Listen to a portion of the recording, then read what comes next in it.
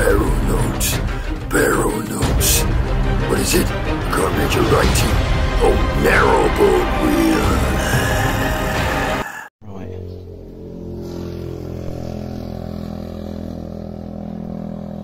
Had a cup of tea. Let's go see that church. I think there's a pub called the Big Dick Inn, I think it's called. It's a big cock. Have a quick look. Wait a minute. Oh, it's just the Cock Inn. It's the Cock Inn. Oh, grow up, Will. Grow up. No. Just over there is the River Ouse. We're almost at the end anyway, just up there. Let's go and have a look over this little bridgey, shall we? This is the River Ouse. Travelling at some pace, that is. Right with the tide. And go in with the tide. It's a quick river. And there's just over there you can see the Little Ouse where I'm on. Little Ouse, oh, I think it is, I can't remember. We're up, nip over here for a lunch and then a pint if you're that way inclined and nip back. Beautiful little spot, isn't it? Hey? More up for a bit. There's the old church down there, look, I want to go visit that one as well. Lovely. Willow. There, look. This is the Wigan Hall, St Mary's Magdalene. Wigan Hall, St Mary's Magdalene. It's a beautiful scene, isn't it? That willow, the blue skies. Wow, beautiful place. Oh, I keep looking at churches. You're not religious. No, but I love the architecture.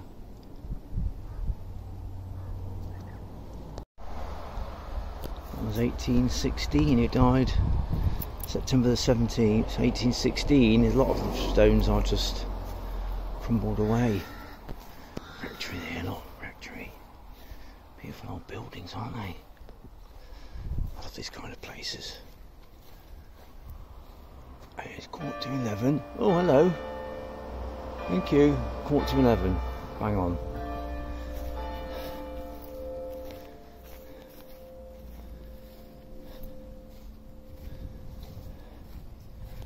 Look at this one.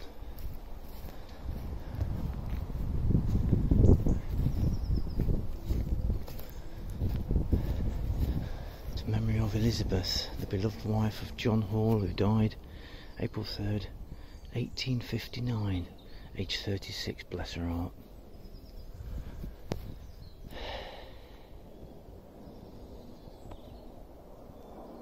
So I could say this church is probably late 1700s, I'd imagine. Everyone's going off to the holidays, look, and I'm here. I'm stuck here in this dump of a country. Oh, eh? What I won't give to go to Spain. I'm joking. I love this country to bits. Look at those gorgeous little doors there, look. That lead you out onto the roof. So the old days in the barbecues, I suppose. Eh? The old slate roofs.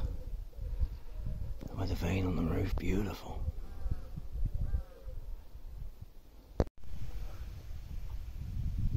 Swinging off the bridge there, look. It's like a load of fun, to be honest. It's very hot. Very windy now, the wind's just picked up. So they're swinging. I'm getting cold in the wind. It's all good. Now we're heading that way to the church. I'm heading this way down to the church. Just a short walk down there, about a mile and a half maybe. You can see why that we were going so violently left and right, can't you?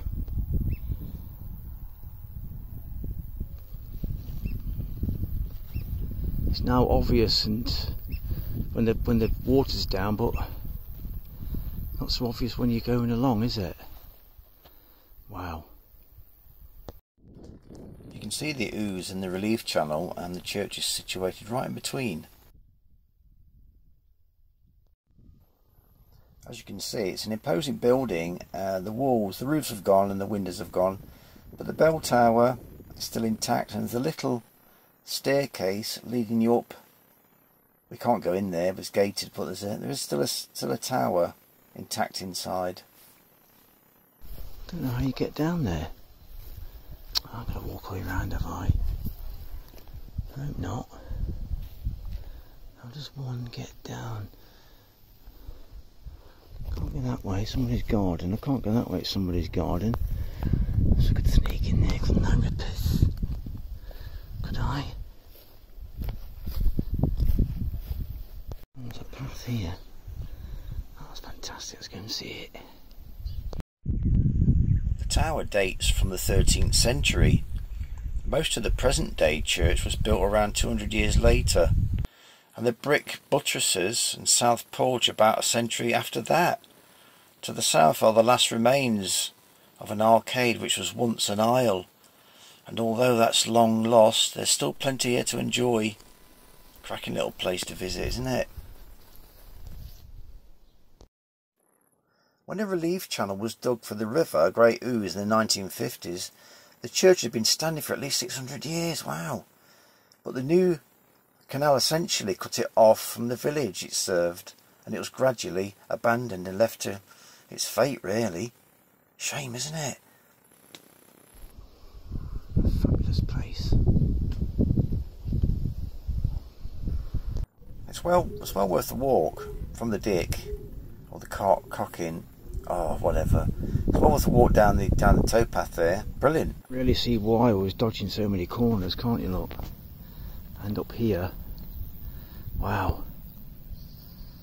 That's why it was so left and right. Crikey. I think some child in the house here had painted these stones, so I bought one for £5, put it under the bucket. On the walk back, there's quite a smelly section here. I think it might be serving the pump outs from further down the river, you know.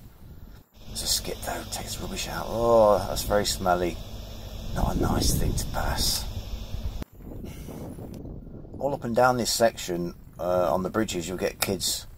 You get kids jumping in, and they swim out and use the pontoons to climb out. So just get busy. So I prefer to go wild mooring, you know. Come on, mate, give it some. Let's see you jump in. I think he does a belly flop. I'm sure he does. This is one for the look. He was fine, by the way. But they do get rowdy sometimes. They drink and come down to socialise on these pontoons. So be warned.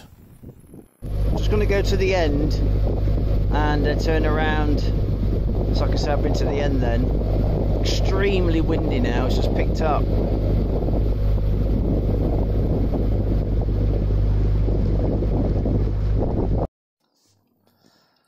There's an unusual statues in this garden. I thought they were real deer, to be honest.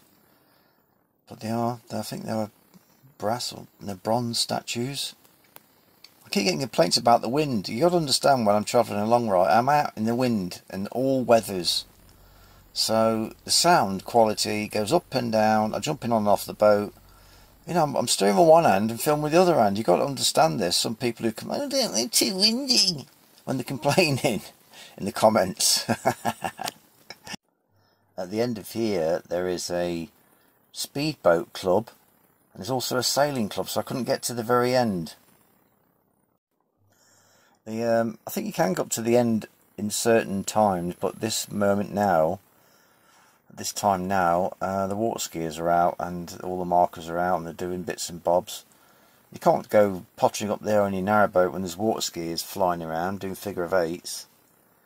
And a bit further on from that, there's a sailing club out as well, so I thought, I'll just turn around and head back. You know, I've seen this far, there's not much to see now, so let's go back. Beautiful evening for it, cruising. Might try and get back to the lock tonight, that's how I get on. Pontoons are fine, but they're just busy and noisy, you know. miserable you are. Yeah, but when they're swearing outside your window, effing and blinding it, and things like that, it's not something you want to hear, you know. Come out for peace and quiet.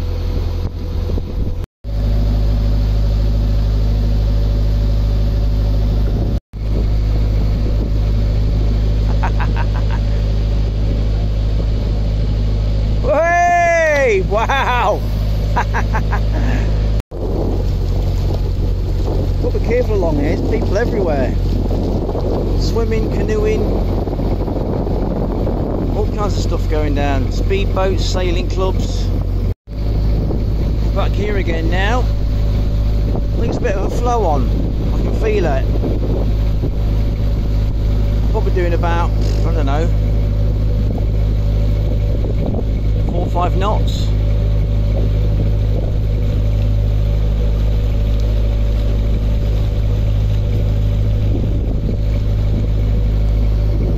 Decided some more here again. Because the pontoons seem to be very, very busy. Oh, you're bloody miserable you are. I can see the pontoon down there. Loads of people on it, jumping in and jumping out. You can't beat this sound of nothingness and nature. You can't beat it. Mate! What do you think to all this heat? You're almost on the verge of taking your robe off, but you're used to the heat and temperatures where you come from. Okay, if it gets to 40 degrees you'll take it off. Oh, I hope not, mate. It was 32 on my mattress last night. I've got a heat gun. My walls were 36 degrees, my walls inside the boat. Oh, soaked. I'm not talking about the sex life, I'm talking about sweating, plonker. Thank you. Another beautiful night here. I'm just about to set off to get my van, which is Boston, and it's 3 or 4 bus rides in 4.5 hours. Because you have to go around the country like that, you know. So you got 1 bus to here, 1 bus to there, 1 bus to there, 1 bus to there, or 3 buses, 1 bus to Boston. Let's see how we get on. The train's cancelled. Right, back onto the buses. First bus ride was £3.50. It was the number 37 into King's Lynn. Right, get a bus from King's Lynn to Spalding now.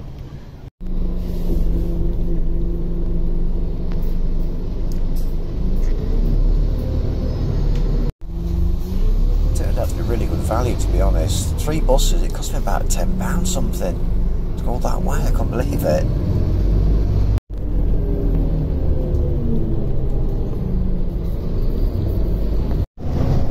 It's not hanging about. Wow.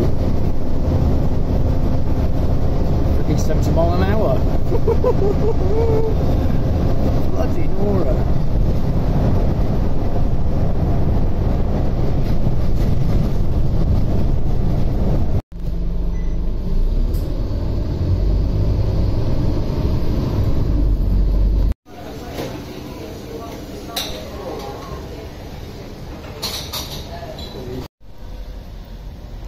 Oh, that impressive building.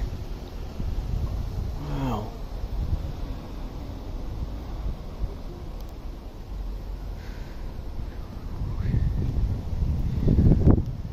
Pumping station or something. Chatterton Tower. Incredible.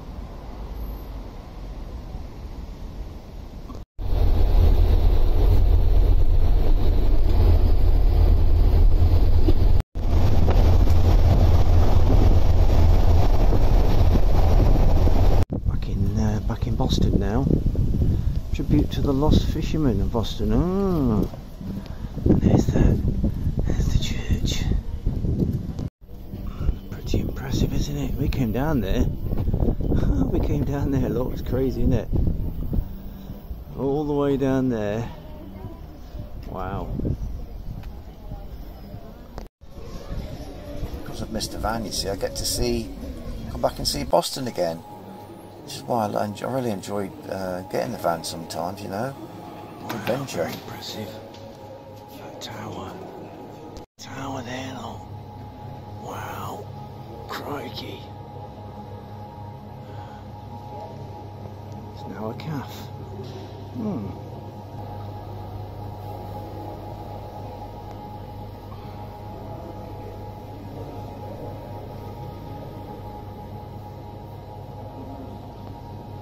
Beautiful work there, look. Are we still making this kind of stuff, this workmanship? I'm not sure. Oh, where then? Books at the beach. What we got?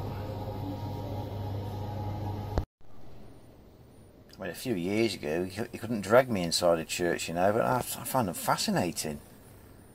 They're probably the oldest buildings in the country, most of these churches. Beautiful architecture and woodwork, you know. Where that door goes there, look. Sneak in here and then sneak out. Isn't it? These three women were burnt alive, and while they were burning, she gave birth. Oh my God. And they threw the baby back in. Oh, such lovely people. Do some wondrous things, don't we? There's a story there telling all about it, but it's just a long read. A lot of it's in Old English, Latin. There's a market town here, I think. There's a market going off. It's Boston. Interesting little place, isn't it?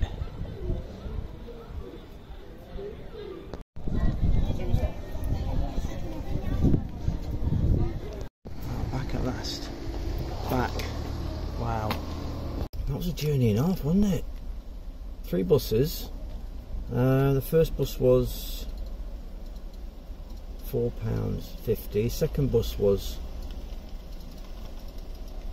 £3.50, and the third one was £3. You know, it's mad. A long hour and a half bus ride, 43 stops, and it's one for £3. Wow. I've been around Boston. I've had a look at the cathedral, which I wanted to do, and now it's time to get back. It's so hot. It is so hot. But my boat's hot. Let's get going.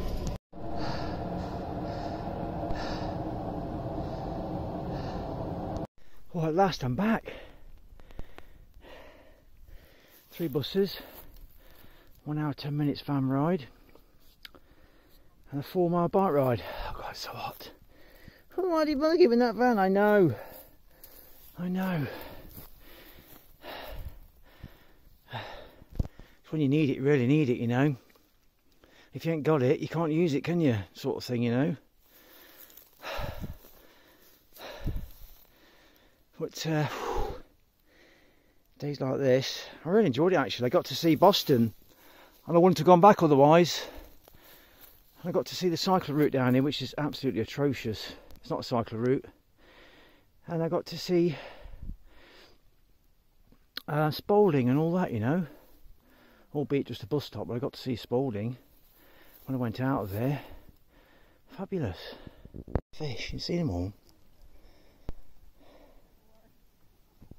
Little tap. I can hear it. See that? That's my wall. Oh my word, that's my wall. Wow. Even the hot water that runs down was red hot. I mean, red hot as in hot water tank hot. Just be careful, don't you? I've been told with hoses as well. And if you hose, leave your hose on the front and the sun's on it, and then you put the tap onto it and squirt the water on somebody, that water in that hose could be 100 degrees, you know. You've got to flush it out first. And inside my little room, oh wow, I'm absolutely soaked. Absolutely soaked. Below the waterline, it's a bit cooler. Wow. Dining area. 35 degrees. Oh, that wall is so hot, blimey. Crikey. Not anything like it. Luckily I closed all the curtains, otherwise it would have been twice that heat in here.